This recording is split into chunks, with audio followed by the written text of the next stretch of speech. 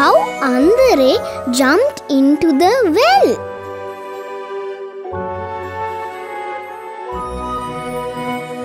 Andare was a court jester.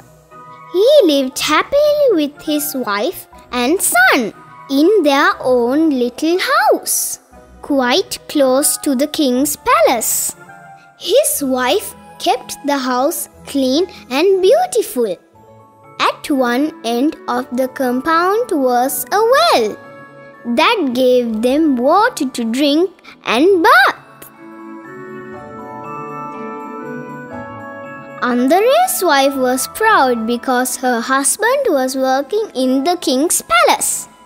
The king and queen loved him very much, for he made them laugh and kept them happy all the time. But she was hurt when Andare took her to the palace and made her shout at the queen because she was told that the queen was deaf. All at the palace had laughed at Andare's wife and she felt very hurt and humiliated.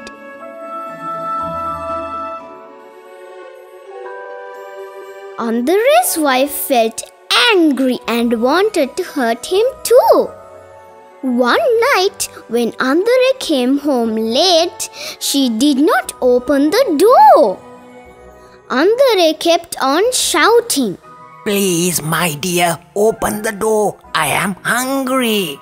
But she did not open the door. She said, "I'm sorry, my dear. I can't open the door because I'm sleeping and I can't hear you." Andare kept on shouting, "Please, my dear, open the door and I'll give you whatever you want." "All I want," shouted his wife, "is to teach you a lesson to respect your wife in the presence of the king and the queen." She did not open the door.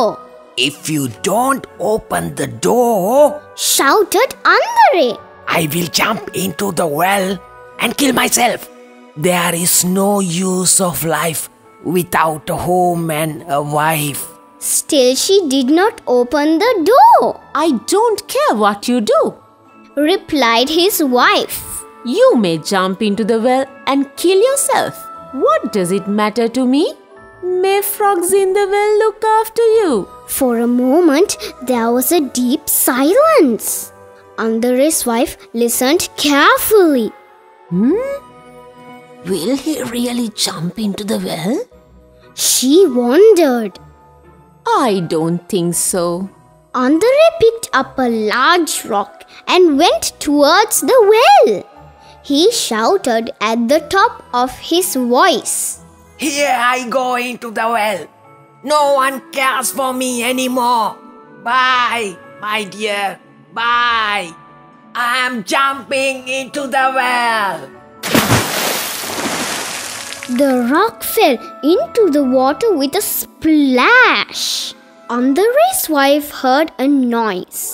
She opened the door and Andare was not be seen. "Oh dear," she said as she ran towards the well. She peeped into it. She could hear the water reply gently.